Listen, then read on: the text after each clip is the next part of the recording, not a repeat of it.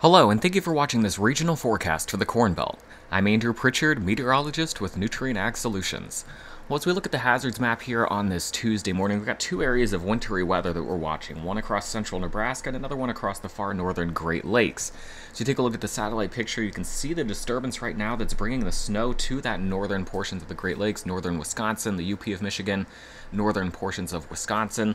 What you don't see yet is what will be triggering the snow here across central portions of Nebraska, and that's an area of high pressure. It's going to be slowly sliding south across the region here, and we'll talk about that in depth in a moment, because it's just about all that we have to talk about over the next 5 days or so across the Corn Belt, and what's going to be a relatively quiet end to the week. So let's look at the radar picture here on Tuesday morning. Again, that snow sliding off across portions of northeastern Wisconsin into the UP of Michigan, northern Michigan, seeing some of that. A lot of what you're seeing on the radar right here not actually making its way to the ground. That's some light precipitation here that mostly is being dealt with by some dry air in the lower levels of the atmosphere. So again, across central Illinois, not seeing any precipitation there. Perhaps a couple light sprinkles across portions of central Missouri back toward the Oklahoma and Kansas border. Now, as we take a look at the temperatures, you can see a couple of frontal boundaries across the region. One is a well-defined front here from the Great Lakes into the Central Plains, and then we've got another Arctic front here on the leading edge of an area of high pressure sagging south across the Canadian Prairie into the northern portion of the U.S. Now, as we watch this temperature loop over the next 24 to 48 hours, again, we're going to watch this front with cooler air coming in across the Canadian Prairie. We're going to see some convergence set up right here across central portions of Nebraska. You see a well-defined front developing right there, and that's where we've got winds coming out of the south, on the south side of that front, and then the cold Arctic air coming out of the north. And so again, right along that frontal boundary, that's where we're going to set up some precipitation as we head into Wednesday and Thursday. Now you can see the convergence really well when you look at the wind gusts here, so this will do a couple of things. First, showing us the strong convergence. Again, look at the strong northeasterly flow on the north side of this. Let me change the color here so you can actually see it. Flow out of the northeast on the north side of this frontal boundary, and then coming out of the due south, south of that. So right across central Nebraska, kind of along Interstate 80 here, if we're just to take this 3 a.m. snapshot here from Wednesday morning. But again, we get convergence. That's where we've got winds coming together at the surface, doing something like that. That forces the air upward through the column of the atmosphere. That leads to those cloud covers and eventually the precipitation. So again, that strong area of convergence at the surface, that's going to help generate that precipitation. So let's look at the precipitation forecast then with the high resolution NAM model. Precipitation type forecast, we'll go ahead and come back here and click through time. Watching first the snow departing across the northern Great Lakes. This makes its way out of here by the end of by the middle of the day, really, on Tuesday. Maybe some lake effect, snow still falling across northern portions of Michigan, but by and large, this storm system makes its way out through the day today. We're then quiet as we head through the overnight, maybe some light snow flurries beginning to develop across portions of southern South Dakota into Nebraska, but it's as we head into the day on Wednesday where we'll really start to see the precipitation ramping up across this region.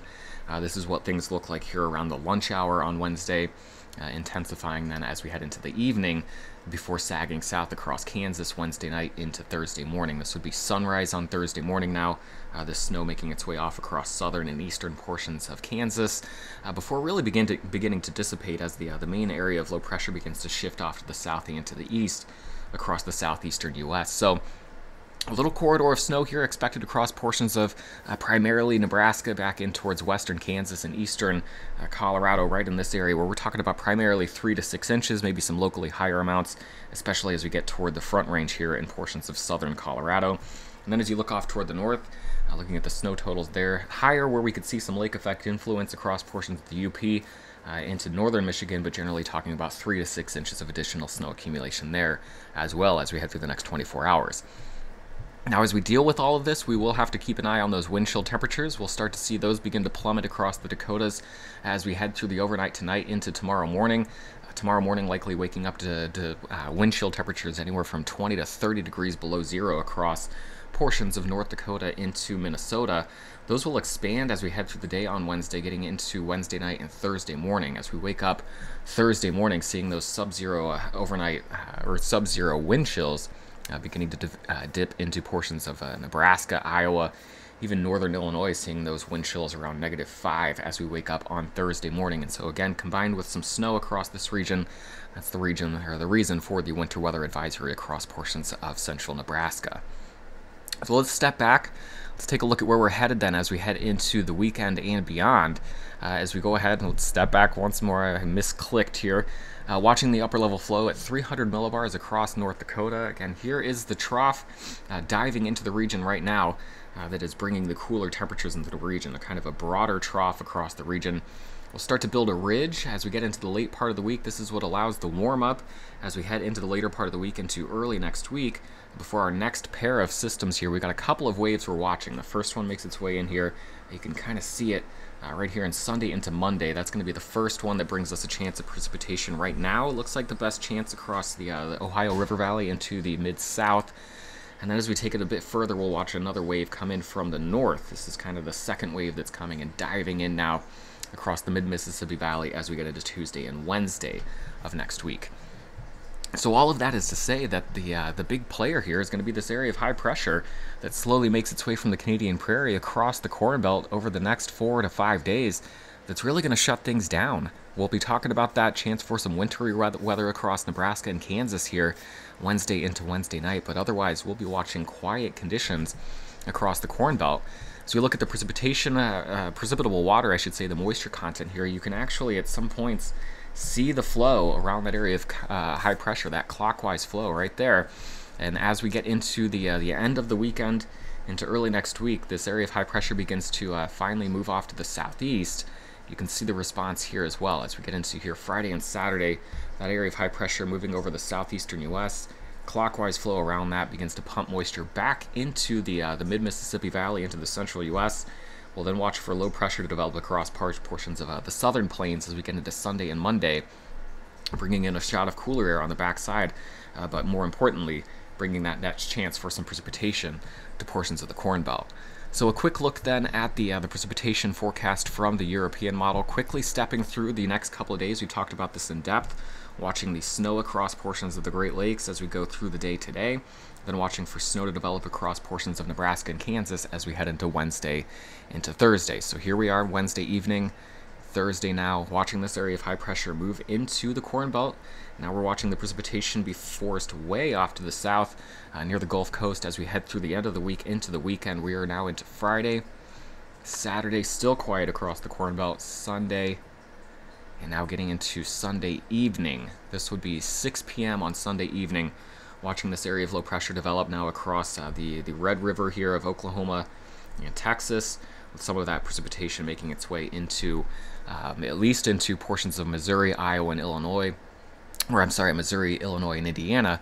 What I will say is that this is really going through some changes as we watch each model run come in. So we're only talking 5 to 6 days into the future, but I've got high confidence in this pair of waves existing. And when I say a pair, I'm talking about this one and then the one that comes in behind it here as we get into the Tuesday and Wednesday time frame. This loop cuts off right here before it comes in. I apologize for that, but this is the wave that I'm talking about looming on the backside. This one eventually sweeps in on Tuesday and Wednesday.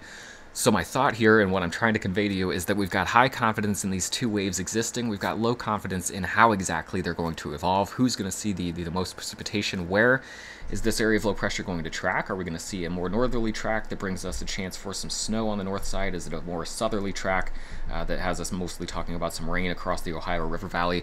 My advice to you would be to, of course, check in with the forecast here Wednesday, Thursday, and Friday as things evolve. But just understanding the main point is that we are going to be quiet for 4 or 5 days as that area of high pressure sits over the region. So total precipitation through Friday to get us through the work week here. This is where we've got that snow across Nebraska and Kansas, but you notice elsewhere from the Dakotas into the eastern Corn Belt, we're talking about nothing in the way of precipitation as we get through the end of the week. And if I add the precipitation here through sunrise on Tuesday, so taking us all the way through Tuesday morning, the 25th of February, starting to introduce the chance for some precipitation across the Ozarks here into the Ohio River Valley, but still keeping things dry across the northern plains into the upper Midwest, an area that was hit hard by snow early in the winter and a place that's happy to see a relatively dry next 5 to 7 days. Now, as we talk about temperatures, we'll watch those cooler temps slide in from the Canadian Prairie, but they do not have any staying power. As that area of high pressure sinks off to the southeast, we start to warm back up across the Corn Belt, seeing warmer than average temperatures by the weekend into early next week. We will have to talk about some cooler air coming in on the backside of our next trough as we get into the mid to late next part of next week, talking about February 25th through the 28th, getting into the end of the week. But it doesn't, or the end of the month, I'm sorry, but it doesn't look like we're going to be locked into any sort of brutally cold pattern on the backside of that one either. Just kind of riding this roller coaster temperature ride of, periods of warmth of 5 to 10 degrees warmer than average, and periods of cooler temperatures 5 to 10 degrees cooler than average. So let's just finish with a look at high temperatures over the next several days. Your highs for the day today, coolest off towards the north, single digits in the upper Midwest, mid 40s to the mid 50s across the mid-south. The front begins to sink across the region here Wednesday, getting into Thursday, and now we start to rebound, warming up Friday into Saturday with, look at that, expansive high temperatures near 40 degrees all the way into portions of Wisconsin and Michigan. Just a quick peek at your overnight lows here as we wake up tomorrow morning. Those overnight lows 10 to 15 degrees below zero across the upper Midwest, parts of the Dakotas. We do start to expand that as we get into Thursday morning, but then it is quickly erased here as we get into Friday, Saturday, and Sunday, with high pressure sliding in over the region.